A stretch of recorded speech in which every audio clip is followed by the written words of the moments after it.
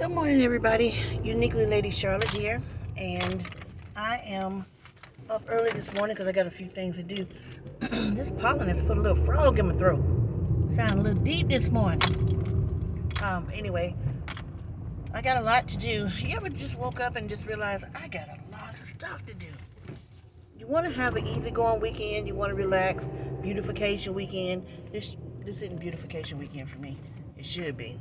It really should be. But I guess I have to do that next weekend. But today, Sunday, I worked yesterday till about 2 o'clock. But today, I have a lot to do. I have to, I'm getting ready to go get my mom some water. 3 cases of water. So I'll go ahead and knock that out and get that out of the way. And then I need to, go visit my oldest daughter today. Uniquely Lady Candy Cane. She just bought a new house. And it's beautiful. Beautiful, beautiful. From the pictures. I've never seen it, so I'm excited to see it. Very excited to see it. Especially since there's a room that I and Scotty can stay in when we go visit. Let's see, the next thing. Oh, I need to do my hair. I have a lace front on, so I need to go ahead and tighten that puppy back up. Can't be out here looking any kind of way. Older woman gotta represent. Oh, older woman. I'll be 53 this year, guys. 53. But I thank God for letting me see it. Because a lot of people didn't wake up to see 50. So, anyway, what else I got?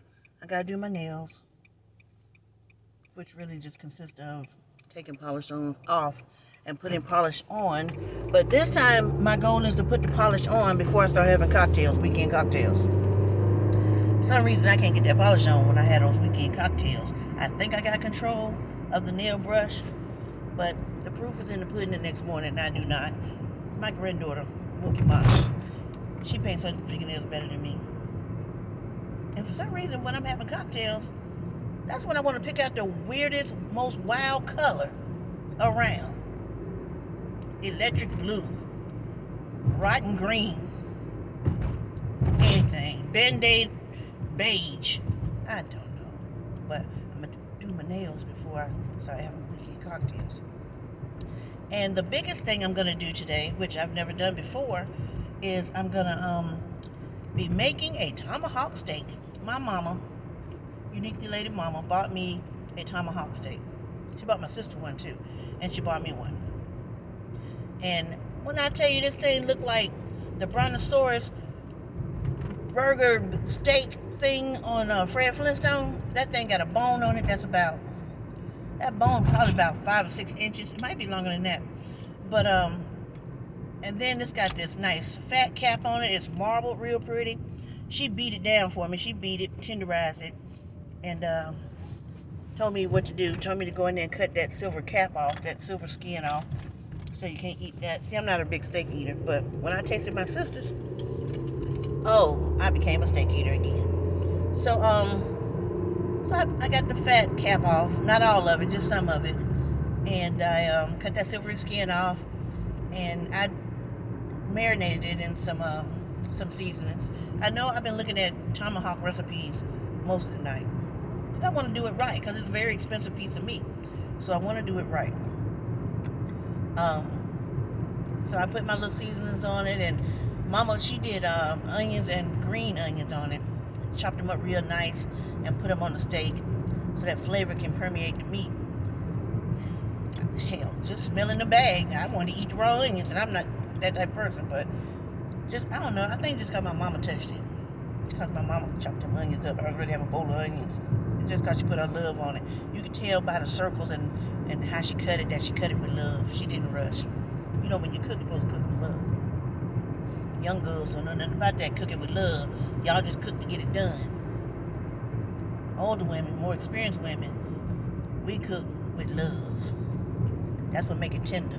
And that steak my mama made, had my sister make, or she helped my sister make it, her tomahawk steak, that thing was so tender, you could have cut it with a toddler's finger.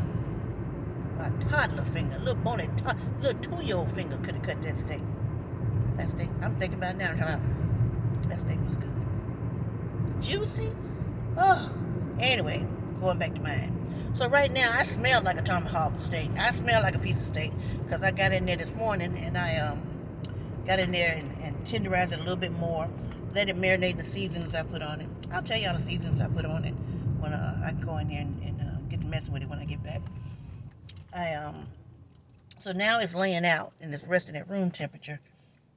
It don't even hardly fit on the plate. So it's hanging off the plate, one of my biggest plates. And it's resting at room temperature. So I'll probably leave it out for about an hour or so, maybe a little more than an hour, while I do some other things, like get the water. Then I got to take Kristen, unique lady Shin Shin. Got to take her. That's the one that broke her ankle. She don't be back. She's still in her boot. At least she had the cast, but she's still in her boot. So I got to take her to get her nails done at the salon while I sit in the car and try to do some of my work from work. I got some reports I need to write. So I'll use that time to tidy up my reports and to review some Cheer Wine Festival information. Got a meeting about that tomorrow. So I got a busy day. And my daughter's new house, that's in South Carolina. I got to drive to South Carolina to see that. And then I want to be home by a decent hour today. I want to be home. It ain't going to happen. I want to be home by 5 o'clock. I want to be home by 5 o'clock so I can have the rest of the evening to just relax and just wrap my mind around going to work tomorrow, wrap my mind around what I need to do. I had to do payroll yesterday. I got to go back over payroll in the morning before my director gets there just to make sure things are right. I'm tired. I ain't even got started good. And then I got to clean up. You got to clean up. I like to start my work week with a clean house. With a nice clean house. Oh, and I got to replace my blinds. My grandchildren broke. One of them broke it. But ain't nobody said nothing. I asked, ain't nobody said nothing. They just looking at me blinking. That was probably the safest thing for them to do, just to look at me blinking, because I was mad when I asked about it. That was probably the safest thing to do. Just don't say nothing. Just blink. So, how people peek out the blinds, the little plastic blind. My blinds are cheap. They came with the apartment. You peek out the side, and then you done pop two of the slats. Well, I'll get them today and try to eyeball it. I don't know what the standard measurement is for windows, apartment windows. So I'm going to just try to guess and get some. Got to get something long enough so Mr. Scary Rogers don't stand outside and be peeking and looking under my blinds. And on top of that, the blinds that the apartment complex give us, I know y'all wonder what I'm looking at. I'm looking at the traffic light. The blinds the apartment complex give us, they're so paper thin, I don't think my neighbors know you can see through them at night. You can see through them at night. But I got them, no. I found that out when I first got there. I got up my little paper thin blinds that you can see through. Then I got up my paper shades that I got from Family Dollar, the peel and stick blinds in mocha. Can't see through them because they block out light. And then I got a curtain on top of that. I don't play. Got that curtain from my grandma. I mean, when I say that curtain from my grandma, I'm talking about she always had a pair of curtains up. You ain't never too old for curtains. That's nice. Y'all like to let the world see what y'all got in y'all house and everything. But I grew up in the country. I grew up old school. And I'm going to have me some curtains. I don't care how nice my blinds is. I'm going to have some curtains. Okay. So, let's see. I cleaned up last night.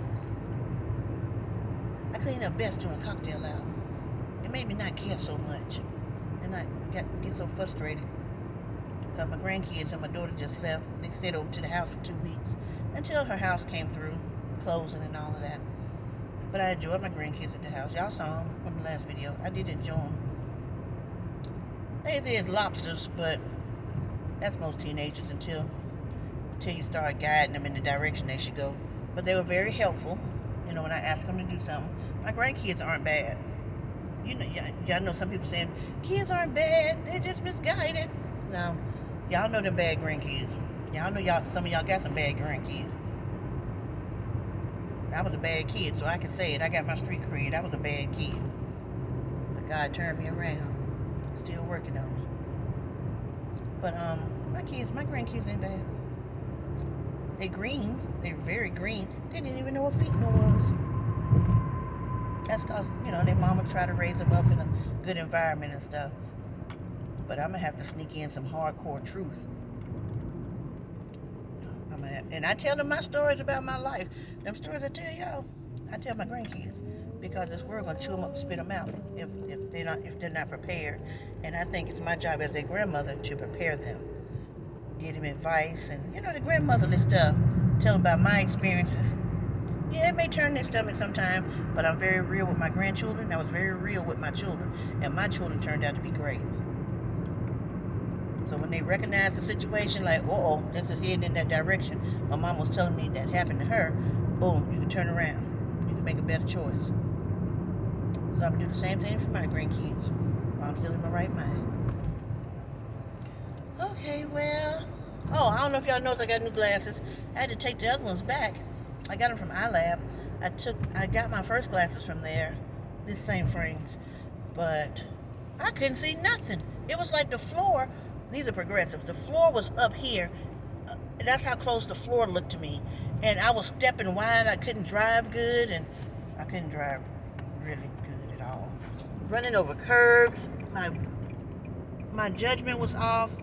It was just crazy, so I wouldn't wear the glasses. I'm like, I just paid all this money for glasses, and I can't even use them. So I saw a lady in the grocery store one day, and I ran into her cart with my cart. And I said, I'm so sorry. I said, I just got new glasses. I'm trying to get used to them. And she said, where'd you get it from? And I told her iLab. She said, how long have you had them? I said, about 2 weeks. She said, take them back and tell them you can't see. Maybe the prescription is wrong.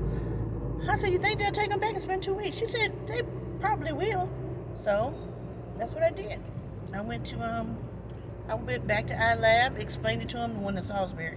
Explained it to them what was happening, and that fast. They took care of my glasses. I left them. They were still covered by the warranty. And I left them there, and then I had my glasses probably just a little over a week later. And now I can see out these glasses. Look at me get in this lane. Look at me use my signal light. I can get over there. See? Didn't wreck nobody. Still in my lane. But there was a really nice store. That was very, very nice. Got me taken care of pretty quick, too. Oh, that's a Maserati. I'm going to go fast so I can catch up with it. What requires a lot of effort in my Nissan Versa looks to be effortless for the Maserati. So I think, okay, babe, I'm going to come up off of you. I'm going to come up off your throat. We can't do it. They just cut through traffic like a hot knife through butter. But I got to knuckle down on my wheel and feed her gently. Give her this gas gently. Can't choke the baby. Got to give my baby a milk slowly. Alright guys, so I'm going to go, but I will get back with you when it's time for me to cook the tomahawk steak. I'm going to try my best to record and show you everything that I'm doing. Do everything my mama told me to do. And it smells wonderful already. It smells wonderful. Right now if a dog walk past me, they be trying to lick on me. Because I smell that good. Season-wise. I smell like garlic and seasonings and onions. I know you're not supposed to smell like that. But I want to lick my own hand. Anyway, I'm going to go. But I'll get up with y'all in a little bit, okay? And when I go to Candace's house, I probably won't show y'all her house because she still got some things she's trying to fix up. And so I'll wait until she, allows me to, do the inside tour of the house. Alright, I'll talk to you guys later. Oh, y'all may be wondering where Hot Scotty is. He's not riding shotgun. He's enjoying his Sunday. Over there relaxing. Stayed up all night watching the game. Carolina is out. And Duke is moving forward. I had a tough time trying to choose because I like them both. So, I had a tough time choosing. I'm just happy North Carolina in the running. Coach K, this was his last game, and he's going into retirement. He was a good guy, good coach. So I'm happy for him. He's happy for his team, and hope he enjoys his retirement. All right, I'm going for real this time, y'all. Got to get over here and get these 3 cases of water from my mama. I'm trying to get her to drink spring water and not purified water, but I can't talk because I drink it too. Scotty will not drink purified water, but all the spring water get going so fast. Okay, talk to you guys a little bit. We'll do this date together. All right, bye.